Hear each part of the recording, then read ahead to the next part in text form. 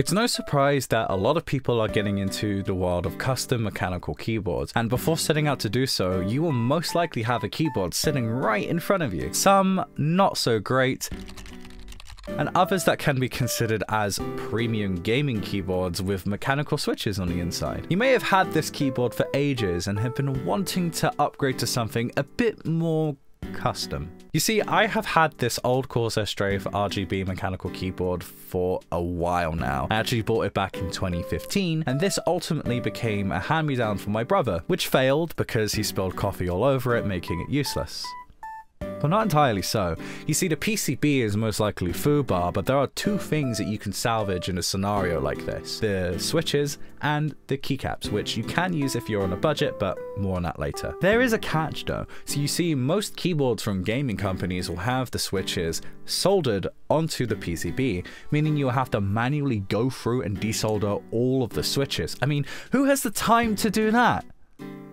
So I decided to set out live on twitch.tv/oyetsrob to take my old keyboard apart and do a bit of grave robbing. I, by all means, am not an expert at desoldering, and I have to preface that this is my second time ever doing this. If you do repeat the steps in this video, I have to disclaim that you should use a soldering iron at your own risk. They are hot instruments that can cause severe burns if misused. Please use a soldering iron in a well-ventilated area because of the fumes caused when you heat up solder. If you do set out to do this, you do need a few things. You'll need a soldering iron, some solder, and a solder sucker like this. This is the Engineer SSO2, which is about 20 quid, and I'll leave an affiliate link in the description if you want to pick one up for yourself. The sound it makes, though, very satisfying.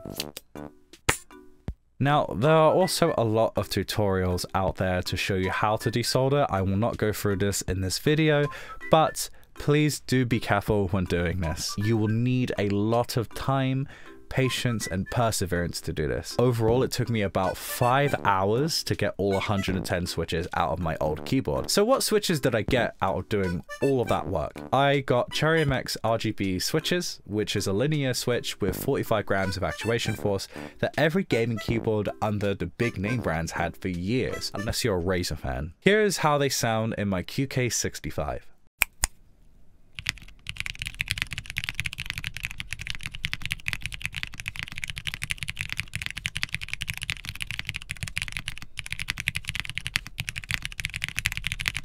There are two words that come to mind. They are deep and scratchy. The switches do sound good, however, they sound pingy because of the springs, and scratchy, which a lot of people have noted online about Cherry MX switches overall. So what can you do to try and improve the sound of the switches you just got from your old keyboard? Lubing. If you're new to this rabbit hole of our hobby, lubing mechanical keyboard switches reduces the friction between the moving parts of the switch, improving the perceived sound from each keystroke. MX switches are typically made up of 5 parts: the top housing, the stem, the bottom housing, spring, and metal contact leads. There are a multitude of tutorials out there on YouTube that offer pretty solid advice when it comes to consistent hand lubing, but I think I can offer some advice when it comes to the subject. For safety reasons, if you do plan to open up your switches for hand lubing purposes, I do recommend getting a switch opener. You want to get one that matches the amount of legs that are on the side of your switch. In this case, mine has 4, but there are other ones like KO switches that come with 2 broad legs, so just make sure that you get the correct opener for the switches that you intend to open up. In my opinion, the parts that you should lube are the stem, the spring, and the bottom housing for consistency. Whilst you could lube the top housing and the metal contact leaves, you do run the risk of over lubing the switches, which means that they can become mushy feeling or sluggish,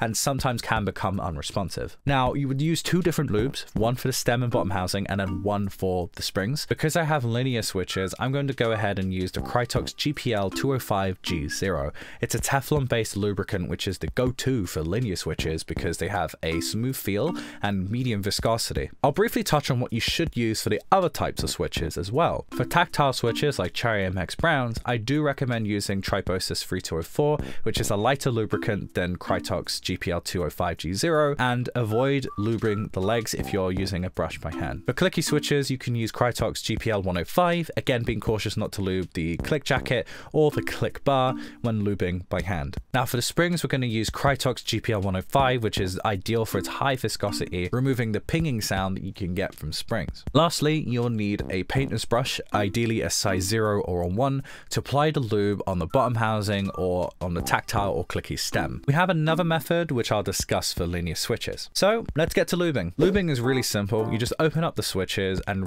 separate out the 4 parts that you can see in front of you, that being the top housing, the stem, the spring, and the bottom housing. You'll need to open up as many switches as you'll need to fill out your keyboard, in my case 70. So the stems and the springs go into 2 separate Ziploc bags. I'm going to bag lube both the springs and the stems separately. In the stem bag, I'm going to put a line of 205G0 inside and a few drops of 105. I'm going to leave a bit of air in there, and then I'm going to close it all up, and then I'm going to shake the bag anywhere between 30 to 60 seconds. And then I'm going to open up the bag, getting all the air out, and massage the stems on the sides of the bag just to make it nice and consistent. Finally, remove the stems and separate them out. In the spring bag, I'm only going to put in a few drops of GPL 105, and again repeat the process where I shake the bag for 60 seconds and then massage it out for the last 10 and make sure to separate them out. I actually recommend using 2 pairs of tweezers to separate out the springs. Just to reiterate, for lubing the other types of stems, do go back and listen to what I said about those. To lube the bottom housing, you take your brush and make sure there's barely enough lube on there to make it white in appearance, more so clear. And then you're going to take one side of the brush,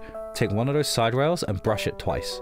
You're then going to flip the brush and do the other side rail and brush it twice. You're then going to take that same brush and just swirl around that central pole until it covers the bottom. I usually do like maybe 6 rotations on that. Don't poke the brush into the hole. It just makes it really mushy. Don't do that. Once all the bottom housings have lubed, you can put the springs onto the bottom housing, then put the stem onto the spring, and make sure that those legs that I pointed out earlier are facing the metal contact leaves. Now, there's a great tip you can do when reassembling is putting the top housing and making sure that the solid side of that top housing is facing where the legs go, because that's where the metal contact leaves go. Everything should just click right back into place. Make sure that once it does click back into place, that everything is completely flush on both sides. So now that we did all of that, let's listen to see how the sound is improved thanks to all of that hand lubing.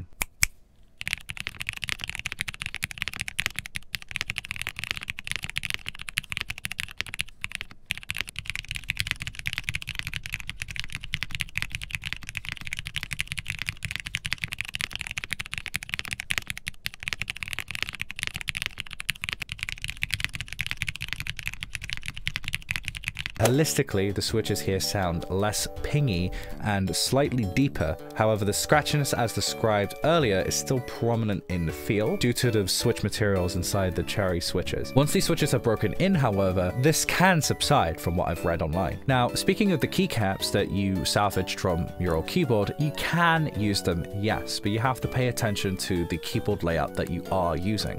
For example, if you're using a TKL keyboard, most of those are going to work. But if you're using a 60%, I would be cautious about the layout there, or 65% because that uses a 1.75U right shift. Now, to summarize, the whole point of this video is to encourage reusing and recycling your old keyboard, unless you plan to donate it or give it away to someone who could use it. It is a great way to breathe new life into something that otherwise would have just been thrown in the trash. I hope this video has been somewhat informative, and if you'd like to see more content, hit the subscribe button and make sure you let me know what you think in the comments right below that like button. Have a fun one.